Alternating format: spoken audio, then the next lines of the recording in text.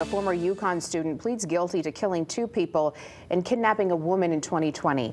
Peter Manfredonia pleaded guilty to murder in Rockville Superior Court. He also pleaded guilty to first-degree assault and home invasion charges as a part of a plea deal.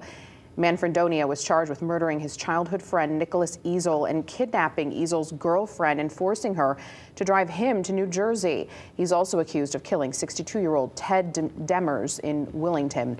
Manfredonia led police on a multi-state chase. He was eventually found in Maryland. He's expected to be sentenced on April 20th.